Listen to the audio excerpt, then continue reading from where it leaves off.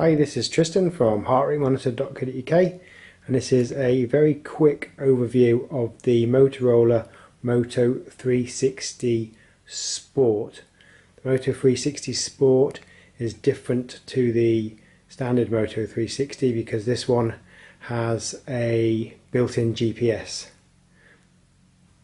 If you're not familiar with the Moto 360 Sport or any of the Moto 360 range, it might help if I tell you this is an Android Wear watch. So it's built on the Android Wear operating system, which means it's really aimed at obviously Android phone users.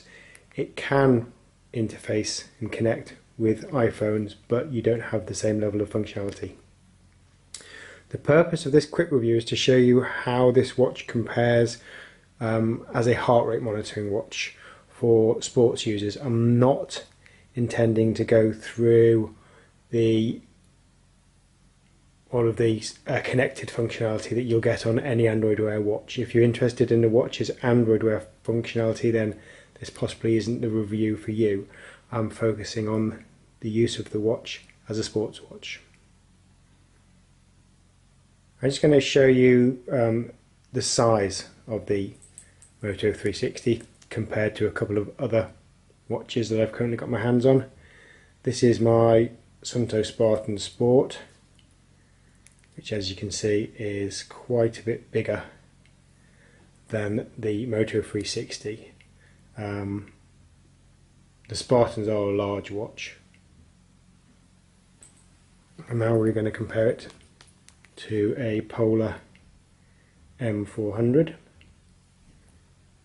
Thickness wise very similar, and also really across the wrist, which is from my finger to finger, again very similar. On the wrist, I've got skinny wrists. It's a comfortable unit and it fits nicely on male or female wrist. It's a unisex watch, it doesn't come in any size options. Okay, so I'm looking at the Moto 360 as a sports watch, as a health and fitness watch. You'll see around the outside of the watch in its main view there are 4 little windows. That's steps, calories, activity minutes, and this one down the bottom is actually just time of day seconds. So this is the daily steps. This one top left is activity minutes, and the bottom left is calories. Motorola tried to motivate you to perform 30 minutes of heart rate activity per day, and the step goal you can set yourself as well. So obviously these little bars fill in as you approach your goals. In the middle of the watch there you'll see a start button. That's a convenient little shortcut that takes you straight to the Motorola Moto Fit application. I have installed on the watch Strava. I've also installed the Google Music, and that's the Moto Fit running application. I don't really know why they've not just done a general cardio application just for non-runners, but it really is biased towards runners. If you're using Strava, I'll very quickly show you, you do have the option in settings to choose whether it's a run or a ride. And you can have auto pause on and off for riding or running, and you can choose metric or imperial. I did hope for a little bit more from the Strava application. It is very basic. Time, distance, so swipe, go back into that.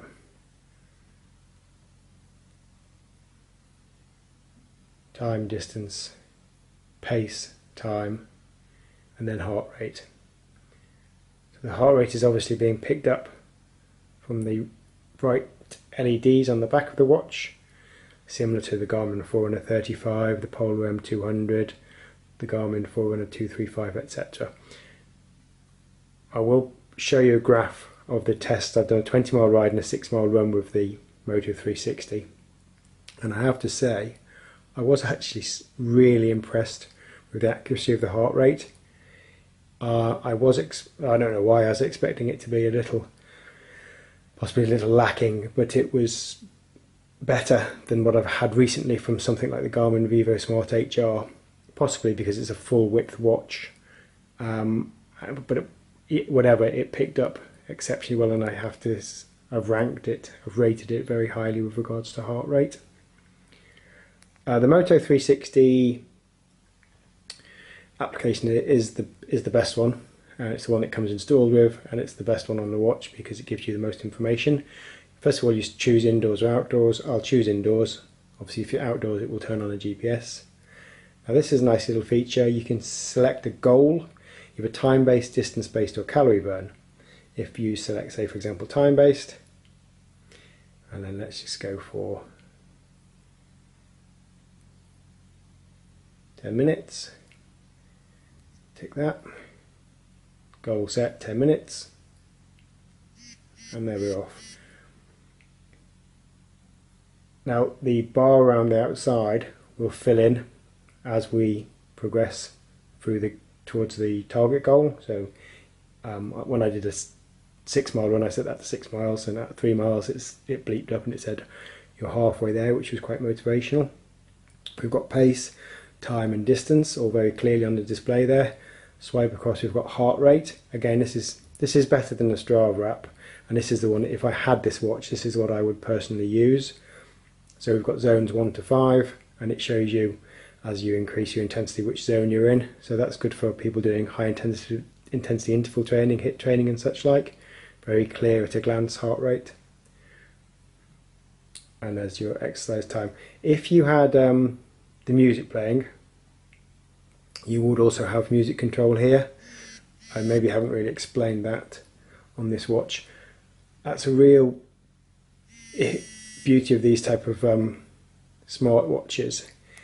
Whether it's something like the Apple Watch 2, the Polo M600, or this one, the 360, Motorola 360 Sport.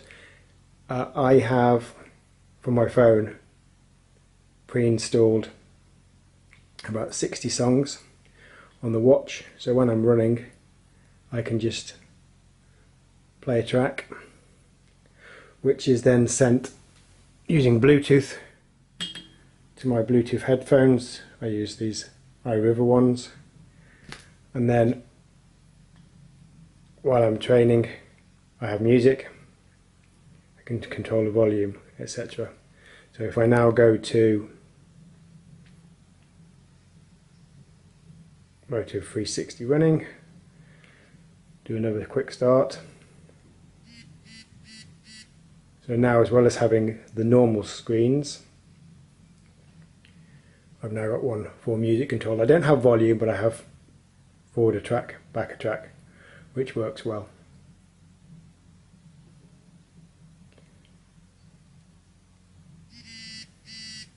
So, as you can see, it's easy to use. As I've already said, that the most importantly for me, the heart rate accuracy is good. It's supported by a good app. You have your daily summaries with your whether or not you've achieved your 30-minute heart rate goal, your step goal, your daily calorie burn. And then if we go to my test run here, as you can see, that heart rate graph there, that was absolutely spot on.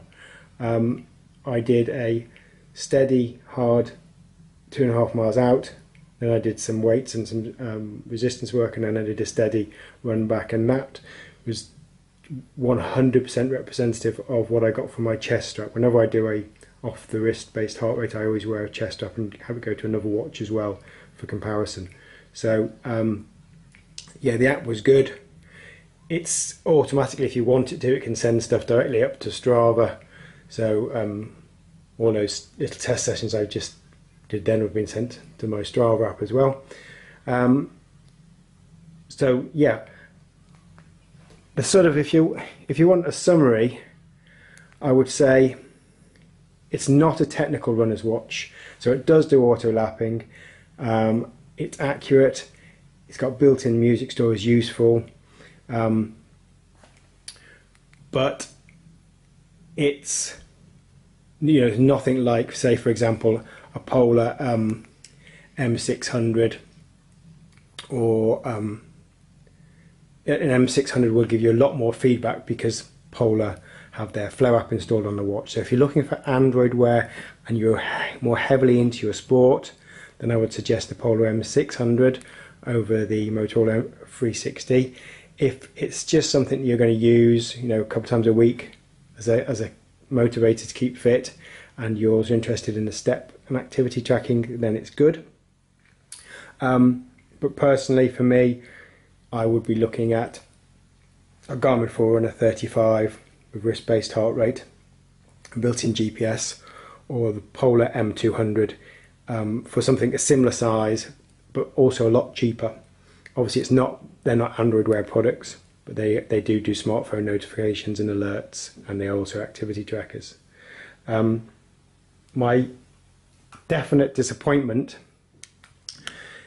which is this is a charging bracket of the Moto 360, was its battery life. If I put the unit on charge overnight and then picked it up off the charger in the morning at 100% and then did a 6-mile run, which took just less than an hour, used it for activity tracking and smartphone notifications throughout the day, I would be down to 25% for the evening, and it would have to go on the charger for that night.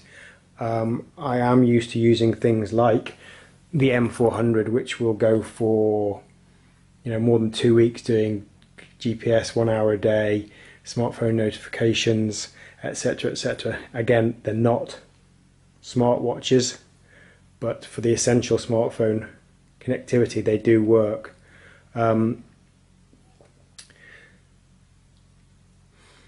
giving the Moto 360 Sport 3 out of 5 stars. I think if you're into your Android Wear and you're looking for a smartphone, it's a nice watch.